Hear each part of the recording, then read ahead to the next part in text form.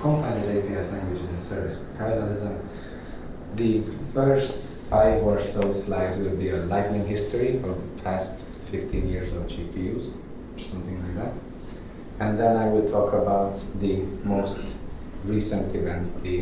It's like a news rounding of the past 1.5 years, just to set the context of all the talks that are coming after this.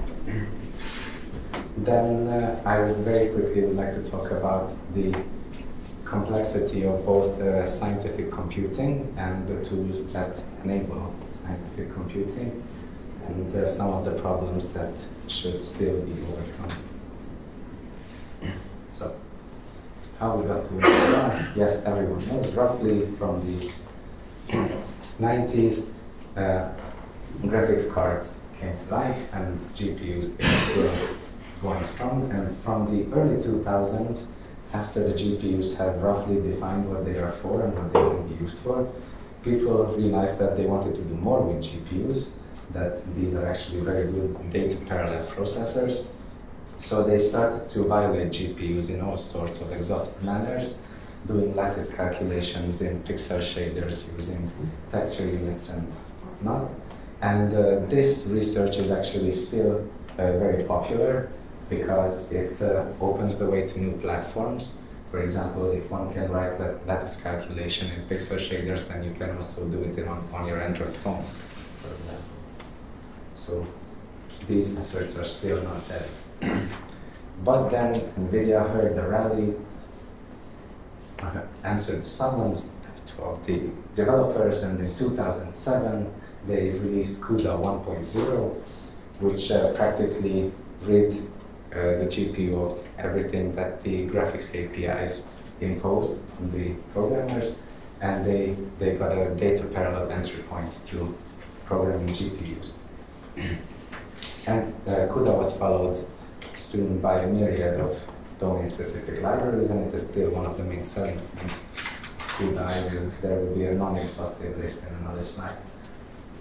And it is by far one of the biggest efforts in GPU, what NVIDIA is doing with CUDA. They put a lot of research and assets into designing algorithms that work on GPUs, and then they release it as baked libraries for the end users to use. And their driver and compiler toolchain is also rock stable, so external tooling is can rely on heavily. And after 2007, on the shoulders of giants, everyone else tried to do the same, what NVIDIA tried to. Just a quick hands up, who has heard of Stream and Brook Plus? One person, yes. Two, yes. Kind of the ratio I was expecting. So it didn't really gain traction. But Apple introduced OpenCL, which the industry liked so much that they wanted in. And Apple was the good guy and handed over the API to Kronos for further handling. Although the trademark is still theirs, but it is handled by Kronos and it's an open standard. Google tried something with called RenderScript, which also didn't gain much traction.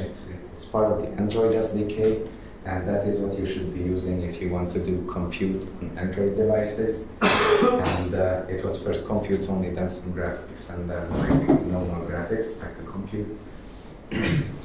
2012, Microsoft released C++ AMP, which is a really nice API. It is my personal favorite, 2 times abandoned, discontinued, mostly. It is, Microsoft tried to take a shot at what would C++ look like if GPU was there from first day. And its main merit is that one can annotate scopes or function bodies in which a different set of rules apply. So, for example, no throwing exceptions and all of the things that are commonly forbidden in GPU code. One could annotate the functions and such, and it was part of the type system. So one could overload on the restrictness or this set of rules that a function has. And actually, it's a very nice API. I don't know why it didn't get traction. And Then Kronos introduced Sickle. I'm not sure of the year, I think it's 2015 or 14, which is the CUDA of OpenCL, to be short. So it is a compilation model that builds the top OpenCL. There will be a talk about it after soon, so I don't want to talk about it too much because it will be introduced. It practically C++, everything that's good about C++, and you can run it on anything that supports OpenCL. This is the message. And then there are other APIs, OpenMP, OpenACC, those are pragma-driven, and they support C, C++, Fortran. OpenMP is developed by the OpenMP Architecture Review Board. OpenACC is a Portland Group compiler or API. They have been acquired by NVIDIA. And if one would think that only the low-level languages like Fortran, C, C++ get to benefit from GPU, that's not true. Also, there are the most popular functional languages, F#, Haskell, and OCaml. They all have a GPU version of their compilers, or they have a library that encapsulates it. It's very nice, and one can write the kernels in these languages. And there was also PyGPU, which didn't gain much traction. I think it's not developed anymore, although that would be very nice to do, to write GPU code in Python. Okay, so there are many, many APIs and languages available today that one can make use of, and we will hear a lot of talk about use of these APIs. And just a quick tour of the past 1 year or 1.5 year of news. Everything that's new under the sun. So AMD created a totally new CPU microarchitecture, which was formerly known as Zen, and the two product lines built on top of it is Ryzen and Epic, with Ryzen being the consumer and enthusiast products and Epic being the workstation and server products. Just so people don't get confused, the consumer products are named Ryzen R357 so that everyone can identify what they want to compete against. And it's a brand new architecture. It's very similar to what Intel has done in the past 7 or 8 generations, this simple multi-threading. So every physical core is seen by the operating system as 2 logical cores, so they share the same pipeline. And for the enthusiasts, there is, on the consumer side, there is 8 cores and 16 threads, and on the enthusiast, there is a chip that has 16 cores and can run 32 threads simultaneously. And on the workstation side, there are even bigger numbers. It tops at 32 cores and 64 threads. There is a new interconnect called Infinity Fabric, which used to be called Hypertransport, if anybody knew. And it is heavily biased towards I/O capabilities, and the next slide will demonstrate what I mean by that, but the compute power into that as well. This is the top dual socket rendering of how a dual socket system looks like. It has 2 sockets, 64 cores, and 128 threads.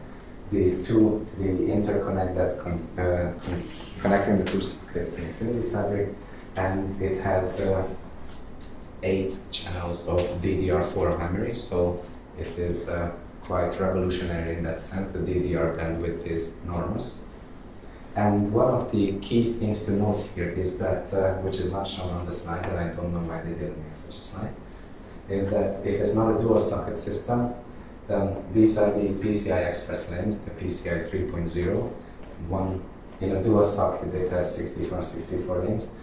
But if it's only a single socket node and the Infinity Fabric is not needed, then there are 128 PCI lanes to use in a single socket system, which is root.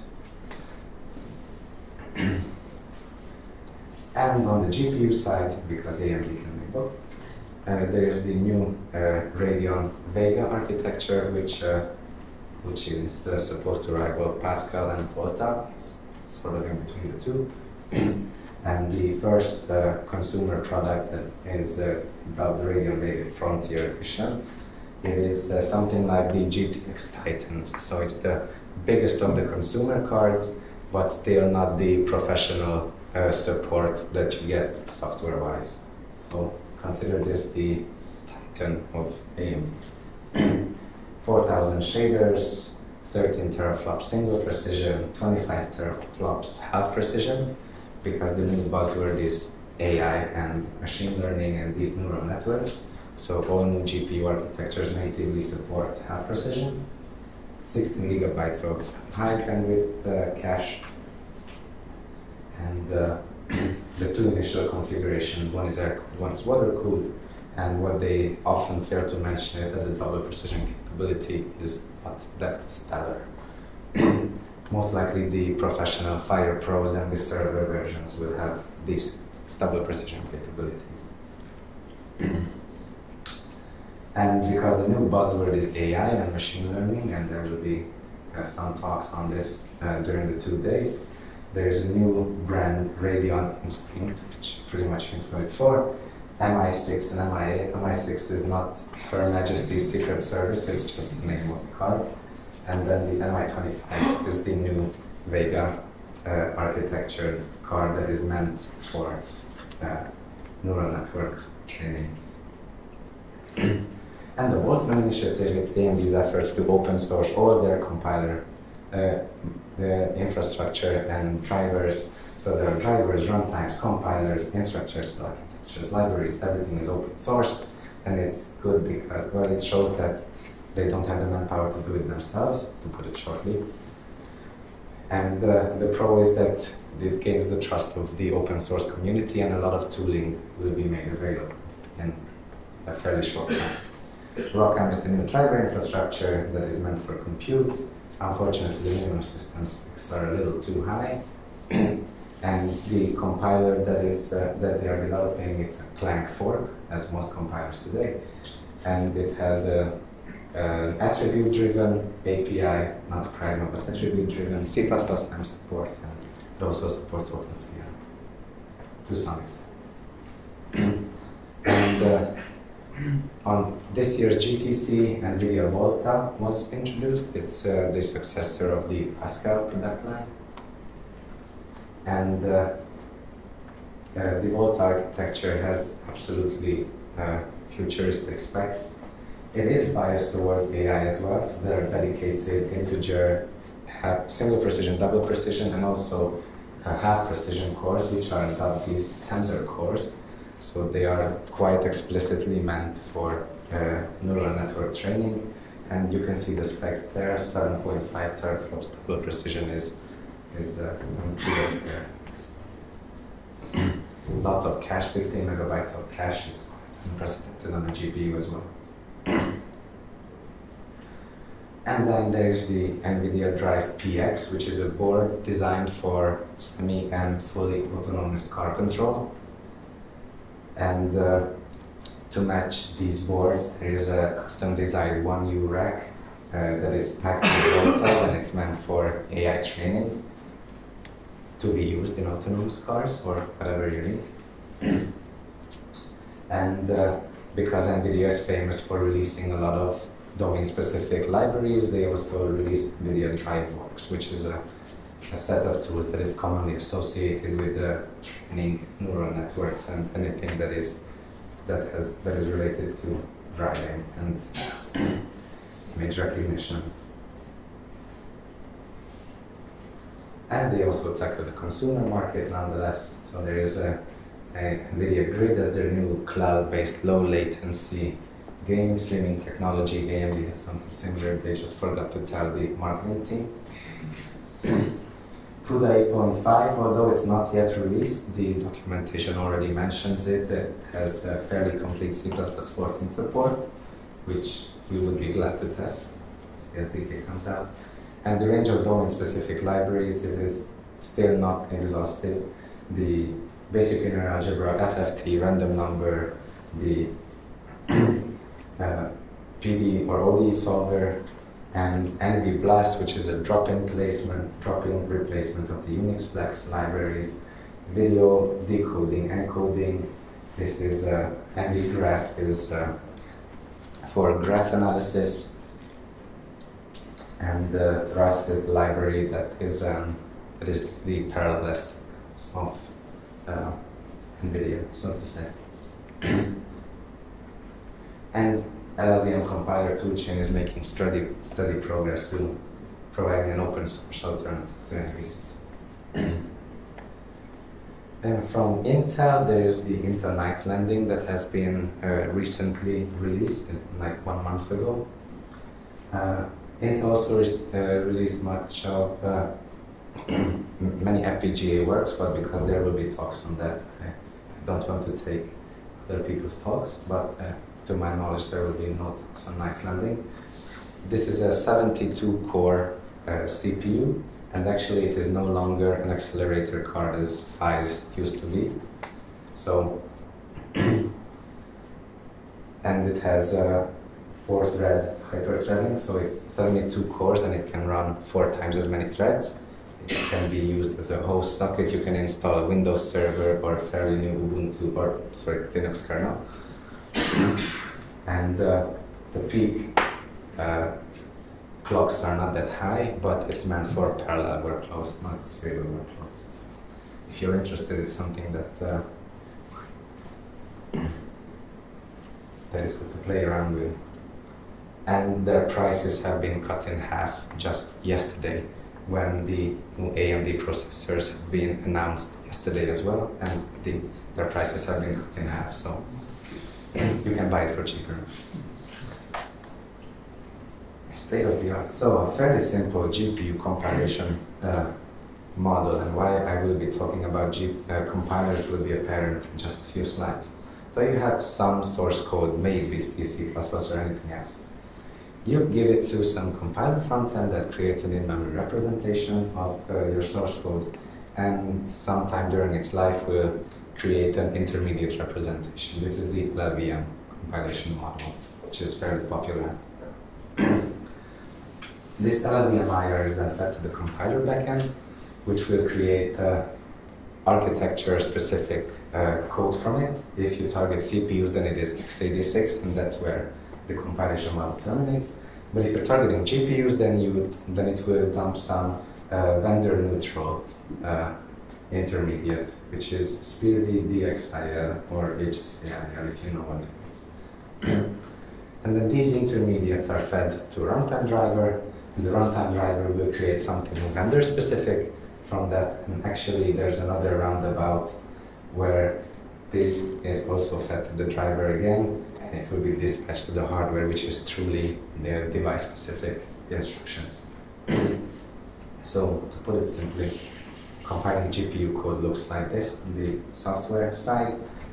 Everything that is on the left side is compiler-related technologies, and it will vary depending on which compiler you use.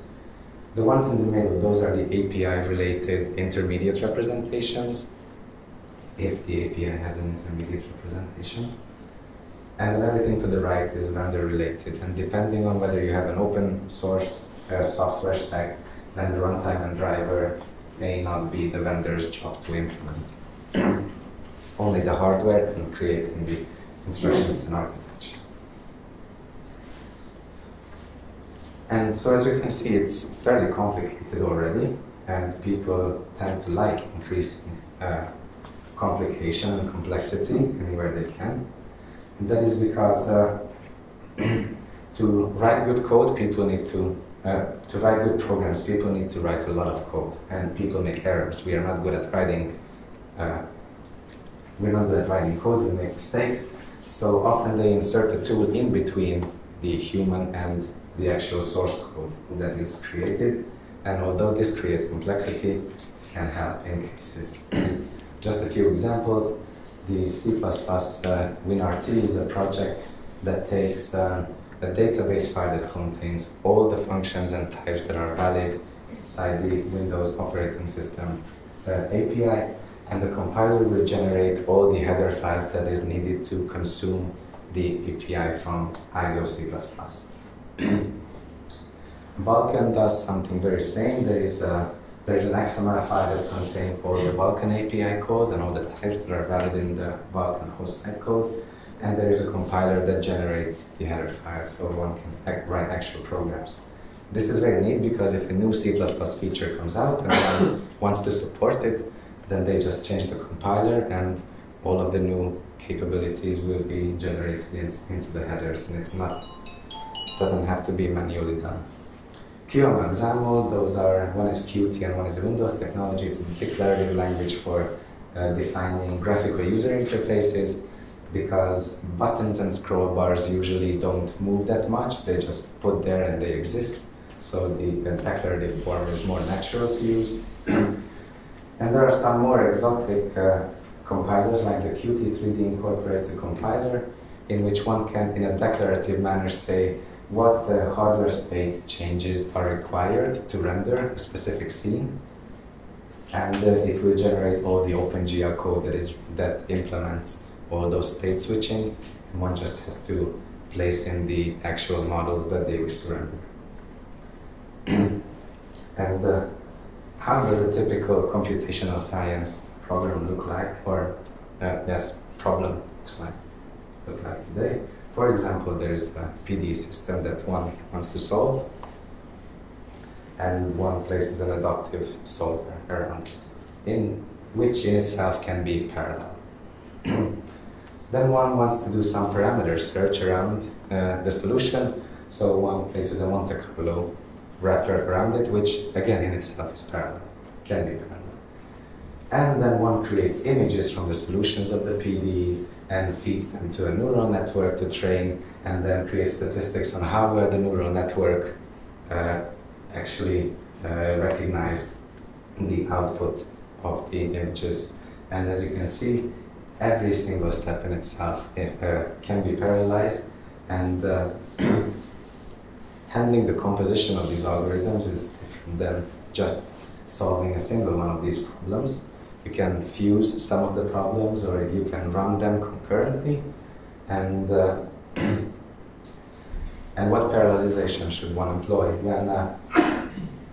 when he wants to tackle such a problem? Where do I insert GPU parallelism or CPU parallelism, or where do I jump from single node to a cluster parallelism?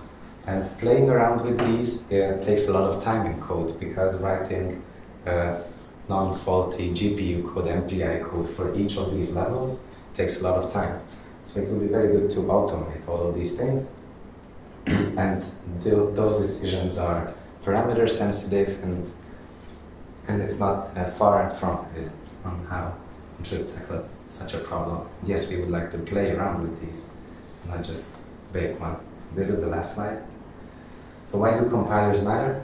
That without exploiting the information on every single level that we know, and generating code that actually makes use of the information, we cannot get the best performance. Just as a simple example, multiplication by an identity matrix on the assembly level, the compiler will never recognize it. You can only remove it on higher level of the compilation process. There are some just-in-time compilers available, such as the XLA middleware for TensorFlow. So if you write a TensorFlow program, you have a function which will just-in-time compile everything that is underneath, and will try to create optimal GPU code with kernel fusion and everything else available. If one creates too many domain-specific languages, then one can fall subject to the ROCs problem, which is, if you have a domain-specific language for every single problem, then you have to learn too many domain-specific languages, and it won't help you in the long run. And to embed these domain-specific languages into a language that the programmer already knows, Python, C++, or whatever, it requires a very good language to embed. And usually you need an expressive language with a strong type system, such as functional languages, multi-paradigm languages, or one of the most expressive imperative languages, which currently today is C++, or D can also be mentioned here. But these embedding domain-specific languages puts stress on the compiler, because you're using the language for something that it was not meant to be used for, usually. So, thank you for your attention, and if you have questions, then I think the coffee break will be more appropriate. Thank you very much, Máté. So, we are a bit having time, but maybe if you have urgent questions, we have time for one or two quick questions.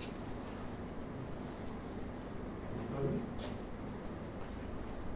Okay, so if not, but as Máté said during the coffee break, we will have time for this. So let's thank Máté again.